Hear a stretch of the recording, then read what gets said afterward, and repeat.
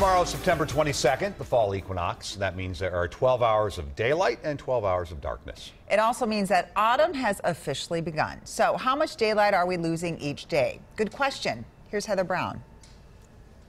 Happy fall equinox. Thank you, my sister. I appreciate that. You know what that means. Right. Winter's coming. I'm not excited about it. She's from the Midwest, so she's terrified of winter, and I'm like, no, it'll be fun. Right now, the metro area loses about 3 minutes of daylight a day. 3 minutes and 6 seconds, to be exact. I didn't know it was that much. It seems gradual, but then all of a sudden, before I leave for work, the sun hasn't even risen yet. Yeah. Oh, you go to work early. I do. Is that how it always is? No, we always lose more daylight now compared to any other time of the year. We are losing daylight fast. Yes. Rich Schuler teaches astronomy at the University of St. Thomas. In July, we were losing less than a minute, and in late June, we were losing seconds a day.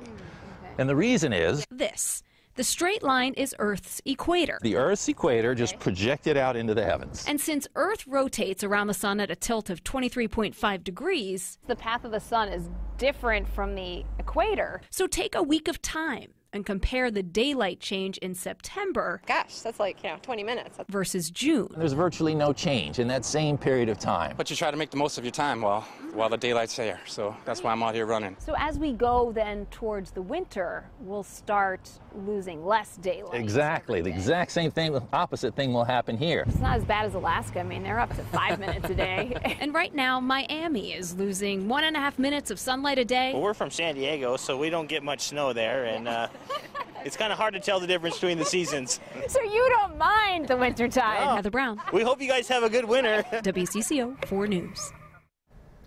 The higher the latitude, the more quickly daylight disappears. Yeah, as Heather mentioned, in Juneau, Alaska, it's 5 minutes a day. But in Barrow, Alaska, it's up to 10 minutes a day. And then if you go all the way up to northern Greenland, it's 15 minutes a day.